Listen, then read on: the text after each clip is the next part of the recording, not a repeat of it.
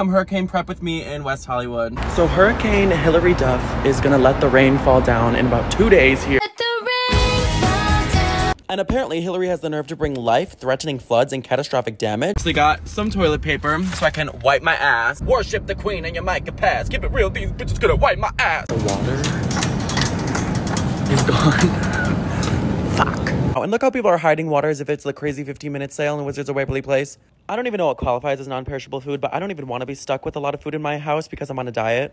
I don't know why you need a full tank when there's a hurricane. I don't know. The pumps never fucking work in LA, and the last thing I want to do is go see the cashier. Just wait for how ridiculous this gets. You guys, it still won't come out.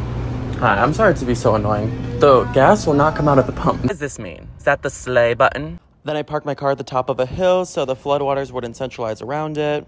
I have one portable charger. My biggest fear is losing my Wi-Fi and my cellular.